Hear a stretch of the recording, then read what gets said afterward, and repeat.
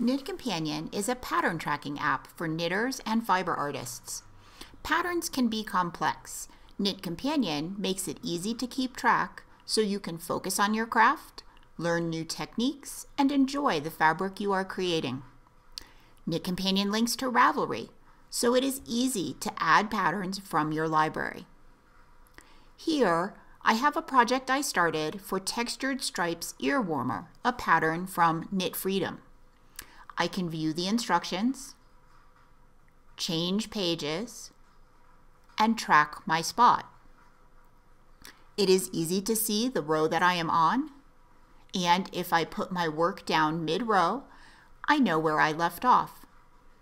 Everything stays in place when I zoom and change pages. The key can show for quick reference, even when I'm on a different page. This pattern has some knit through the back loop stitches, and I'm learning how to do those. I have my favorite video tutorial by Leah linked in the app, so I can watch it while I work the stitch.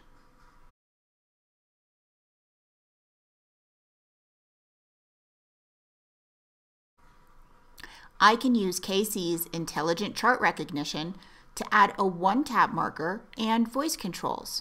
To use it, I add a chart from page 2, drag to outline the chart, and tap the wand.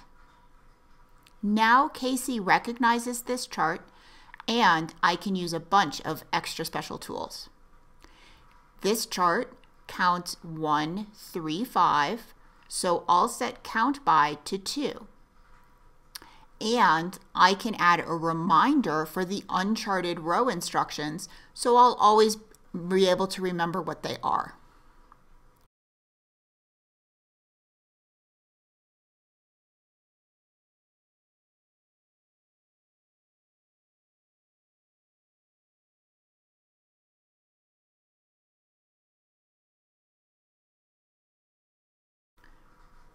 A single tap moves me to the next row, and I see my uncharted row instructions automatically.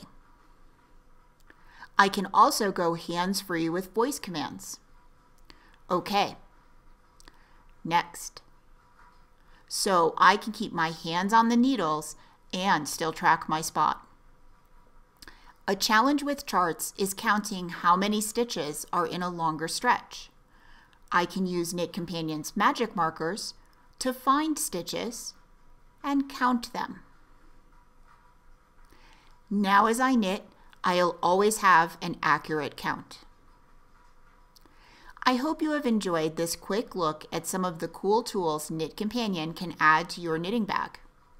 KnitCompanion is great for knitting, crochet, weaving, beading, and cross stitch. Download it today on the App Store so you can knit more and frog less.